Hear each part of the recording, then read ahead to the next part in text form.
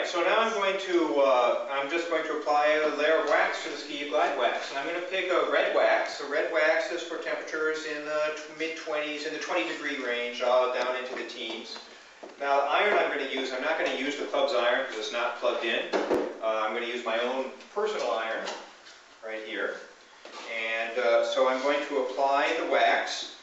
There's a variety of ways you'll see people applying the wax. This way works well.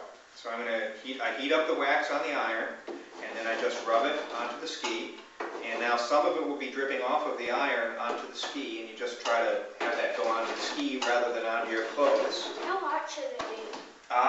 This is a very good question. You actually want to have the iron not being very hot. For waxes in this range, the iron should probably be about 110 degrees Celsius, and this Topo Wax Mouse has a thermostat on it that is calibrated to Celsius temperatures.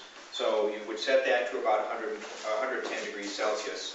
There are some waxes, the melting point of the ski itself is about 150 degrees Celsius. So if you get too hot, you'll actually melt the base, and that's the end of the ski. So you'll see part of what we'll need to do will be to keep a layer of wax between the iron and the ski. You should never put your iron on a dry ski, that is a ski without any wax, so that you don't melt the base. The whole purpose of this is to melt the wax into the base without melting the base. Right, so now I've applied a layer of wax to this ski, and I'm going to iron it down. So I'm going to do several slow passes. I keep the iron moving at all times, and you should be able to see, I hope, a small sort of a liquid layer forming after I pass the iron over the ski. I keep the iron moving, and that's it. So I'm done. I guess I should say that in the groove also needs to be ironed in. So I'm going to iron in the groove.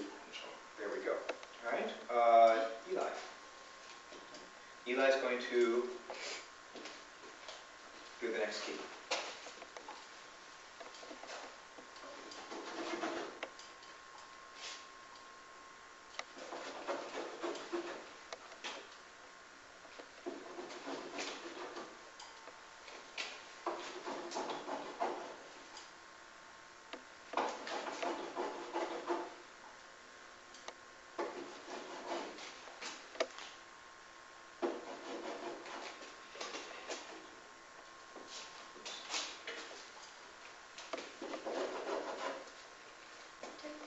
Yeah, it's good.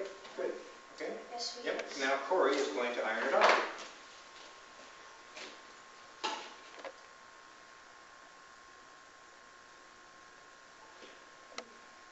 I have to always keep it moving. One tip, which is not obvious, is that you might want to wear a crummy pair of shoes while you're doing this, because sometimes the wax drips down onto your shoes.